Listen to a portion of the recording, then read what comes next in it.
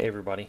So I've been fiddling around with a filter, and this is one of my test filters, and it's effective, but it's not as effective as I'd like it to be. And my test setup here is probably not the greatest. I've got probably a little bit too much coax, but nevertheless, this filter works just fine. It just doesn't roll off quite as much as I would like it to do. This is a Butterworth, and I probably should have gone with something else, really. But I wanted to give it a shot anyway. So these are 0.4 microhenry and 0.1 microhenry. Caps are 65 puff. Are they? No, they're 68.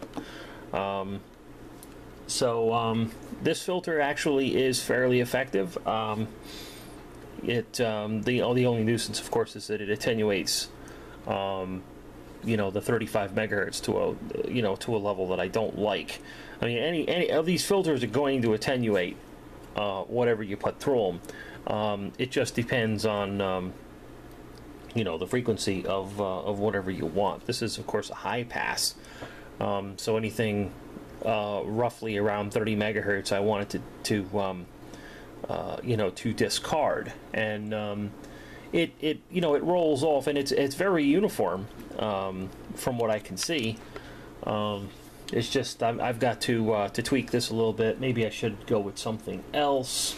I'm not really up on my filter design, so I need to go and read some more. But just to show you what this does, this is, and I need to turn out lights because we can't see the screen. So this is, what frequency is this? I could just turn around and look at the signal generator. 67 megahertz, and negative 6 dB. How much of that's the coax? Probably half, because I've got like a 5-foot piece of coax on either end of this thing. So yeah, it's probably half of it's the coax, but and it's not the greatest coax in the world. It's just it's just crappy. I've got a spool of coax in the car, incidentally, that somebody gave me, that I need to pull out of the car and take a peek at it. So anyway, this is the 67 megahertz, and see that it pretty much it's fairly flat, all the way up to 100 megahertz, which is what I would have expected this filter to do. And it starts to take a dive right there, which is 45 megahertz, and it starts to slope down. That's 35 megahertz there. So I need this to slope a little bit. I need this to be around 30 megahertz. I need to tweak this a little bit, but you see there's my 35 megahertz, and it's 12 dB. Probably, in reality, it's probably 7 or 8. And I'm trying to hold the camera at the same time I'm doing this. I'm probably making a mess of this. And so you'd see it pretty much takes a dive. I mean, it takes a dive, and that's, I mean, from the 35 megahertz there down to that's 19 right there. I mean, it's a really sharp, and you see the rest of it's just down in there in the noise. 7 megahertz, that's 10 megahertz right there, and it's just practically down there in the noise. So it's fairly effective at what it's doing. It needs tweaking, more than likely. Just to get my lights back on here, more than likely I need some variable caps in there. These are fixed value caps, and I really need to get some variable caps, and and I can probably dial this in really good to get the exact values that I want. But I probably should have gone with a different filter design, and since I'm not up on my filters, I need to, piddle around with it. But this works. And obviously the test method, while not the greatest in the world, it's effective. You get to pretty much see what the filter's doing. It would be nice if it was persistent, like if I had a tracking generator where you would look at the screen and you would see this line and where it's going. But this method works okay. Just to get an idea of what it's doing.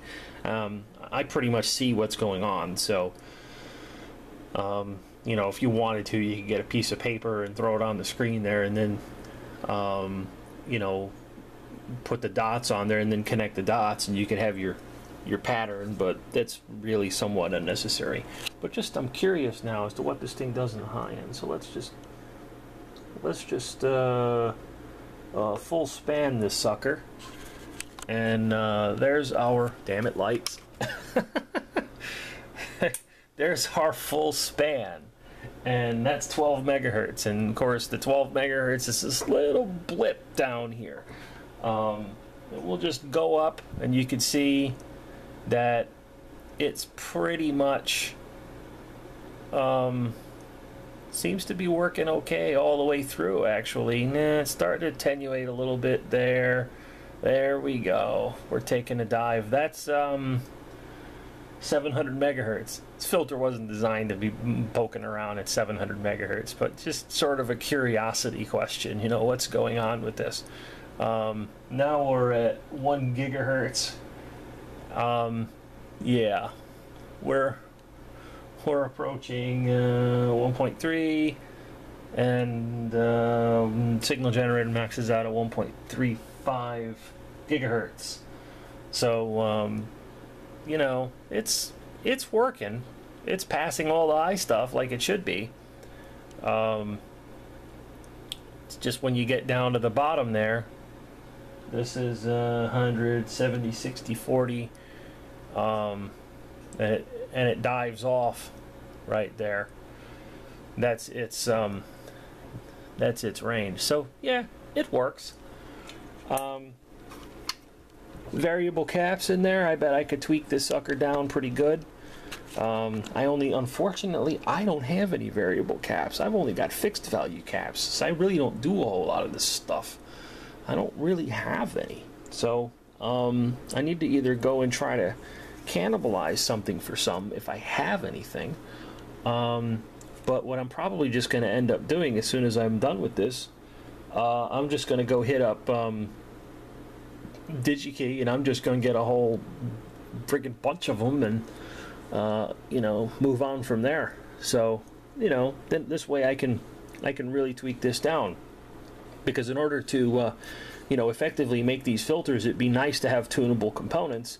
I mean, and these inductors, you can pretty much just wind them and stuff them in an LCR meter and see what they are, and then you can tweak them a little bit, and you're in the ballpark. And my thought is when I get this thing all tweaked how I want it, that I would just snip the legs and stuff it in an LCR meter and see what it measured.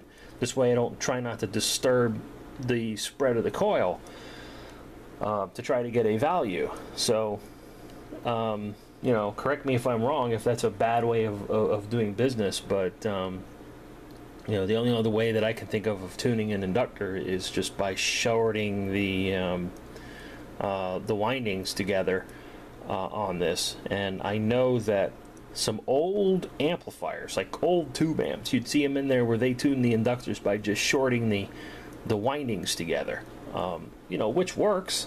But these inductors, I was able to wind them pretty spot on, just by trial and error. I mean, you get the course, you do the math on it, you figure out, the gauge of the wire and all that kind of good stuff, and then you get an idea how many turns, and